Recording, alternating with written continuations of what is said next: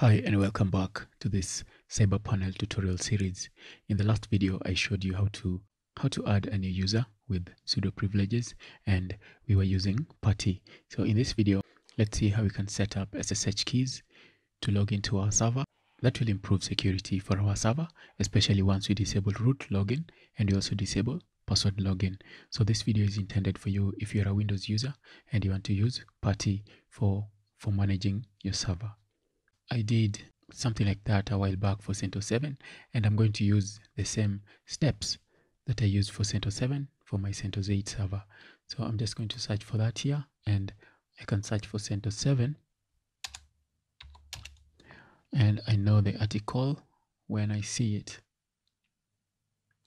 So let's see.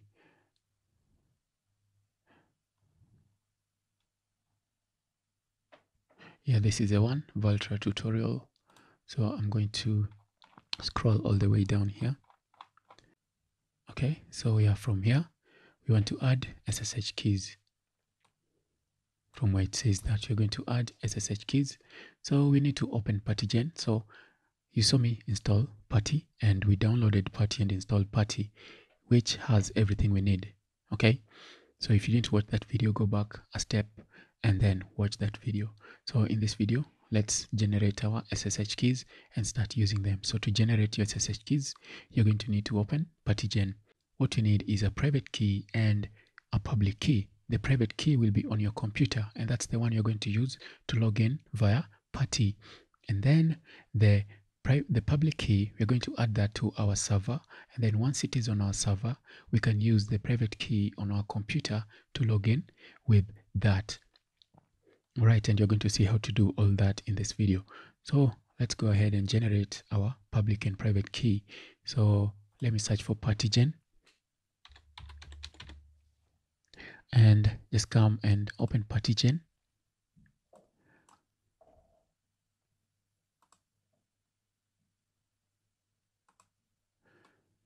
So let's generate a key. Let's click on generate, and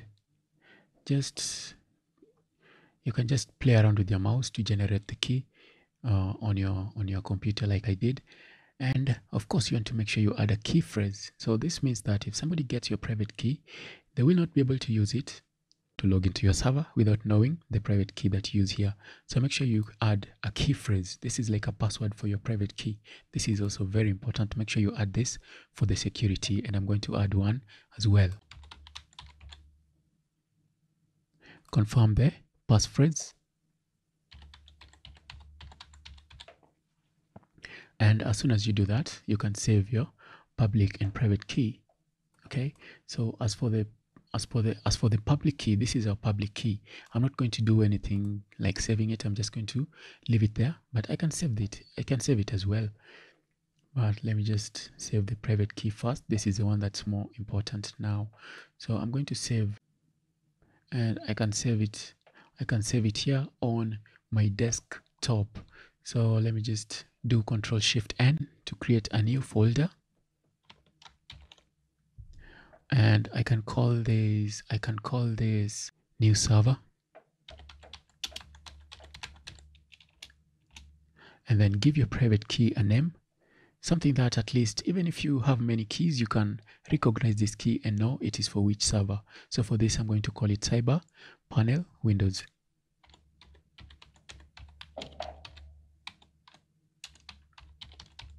Just save. Now your private key is saved. So the next step is for us to add this public key. So if I click in there, I can copy the entire thing, but you're going to come to that. Let's see if you're still logged in on Putty. So from the last video, we were logged in. Let's see if you're still logged in. I'll just do clear. I will do clear to clear the screen. I will come back onto my browser here. So I've generated the key, I've saved the key. What I need to do now is to, yeah, you can also save the key. Just copy the key and save it in a notepad or notepad++ file, .txt file. You can copy that and save that in as your public key, I mean. And now the next thing I want to do here is let's log in. We already logged into the server, so I just need to make this directory. I don't know if this directory is in our server. So before I continue with all this, the first I need to log out.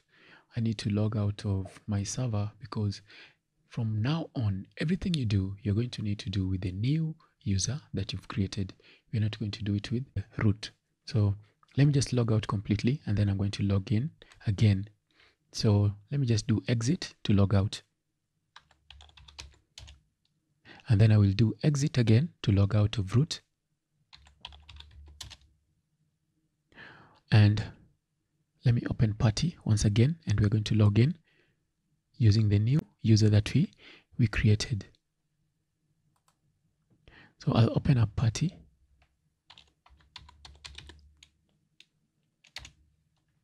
And just put that somewhere there. And this is a server we're working with. Now we want to log in as new user 2020.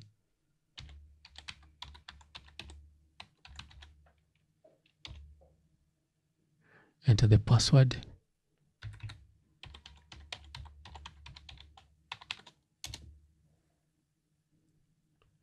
All right, so from now on, everything we do, we are going to use this user. So we can just see, we can just check if this file already exists, or do we need to create it? This one, SSH. Does this directory exist?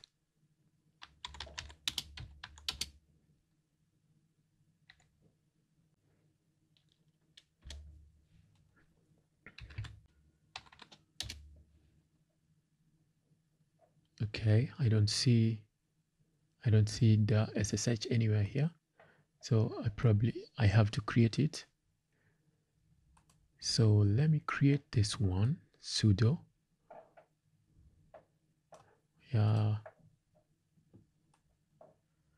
copy.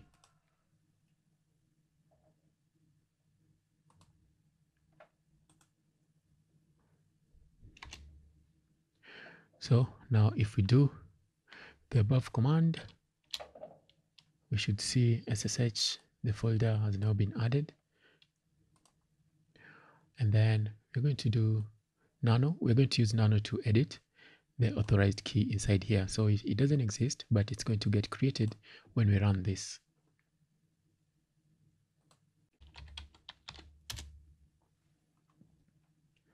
And then I will paste in that, enter. And now we are editing using nano. Nano is an editor that you can use inside of your Linux, inside of the Linux environment. So what I need to copy is this. Let's go back in there. In Puttygen, you drag it here, and I will put my cursor at the very first character there, before the very first character, and then I will scroll all the way down to the last bit of this character, and then I will copy, select, click on the last end here to select the entire thing, and then I will come back into Putty and I will paste this in here.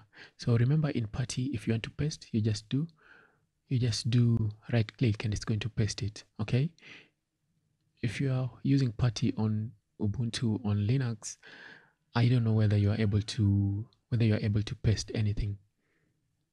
All right, so once we've pasted in our public key, this is our public key, we're going to do Control X, and then Y to accept the changes we've made to this file, and then enter, and that's it.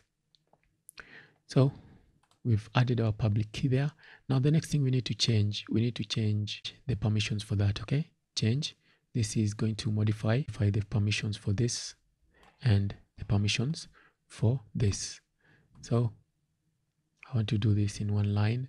So I'm going to copy this, and I want to run both of them in one line. I'm just going to copy and paste that, and then I will do 2 ampersands.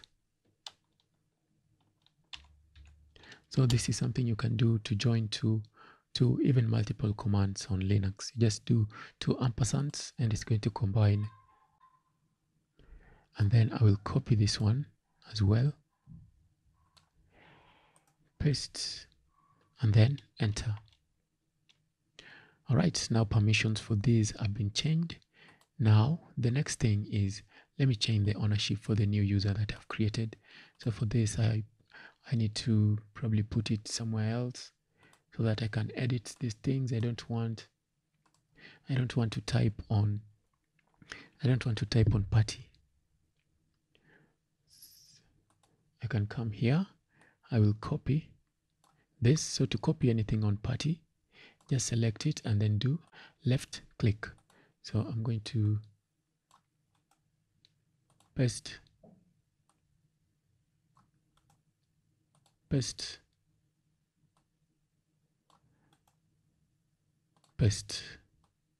so change this with the user that you created in the last video. So I will paste that in there by right clicking and then enter, and now we are done.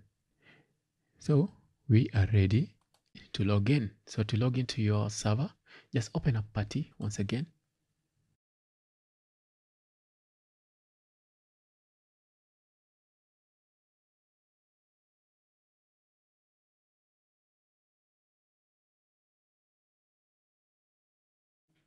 So for me, I'm just going to close this and then open Putty. So now this is how to log in on Putty using your SSH. Let me just leave that there. Maybe there's some errors. Let me log in using SSH. Now I'm going to load this. Okay, just load it. Don't do anything else. Just load it, and then let's come down to SSH, and then here under auth, you need to select the private key. Okay, so the key was saved under desktop, and then it was under a new folder. What was the name of the folder? New server. And then this is our private key. So I'm going to double click on it, and I don't want to always do that every time I want to log into my server. So what I'll do is I'll save this. I will go back into sessions, and I already have this loaded. So I'm just going to click here to save it. Okay. And once I do that, I can open, and it will ask me to log in as the SSH key was not added for root. We need to log in as the user we created, and for me it was new user 2020.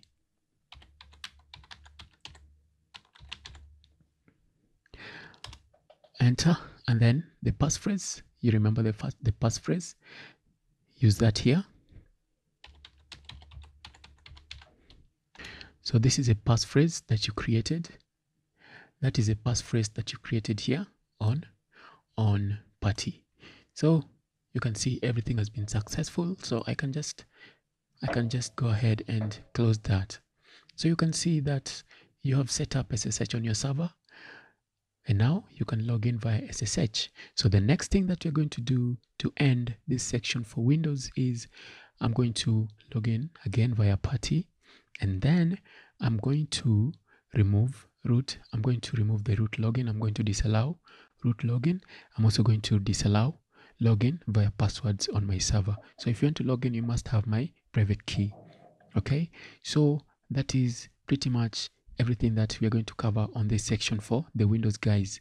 After that, I'm going to start doing tutorials for Linux on Ubuntu, and then after that we can all start installing Cyberpanel. So let's just see if our sudo is working fine, and I can do that by testing if I can update the server. Sudo update.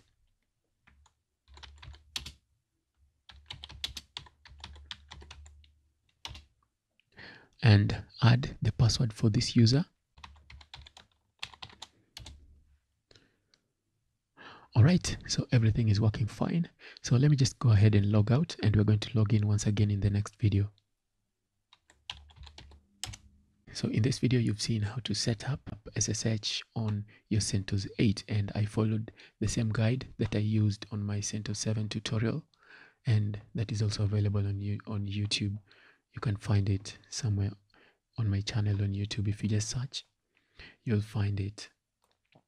So this is what I used, and you can come to this link. If I don't add this link in the description, remind me, and I will add them, and I will add it there for you so that you can use it.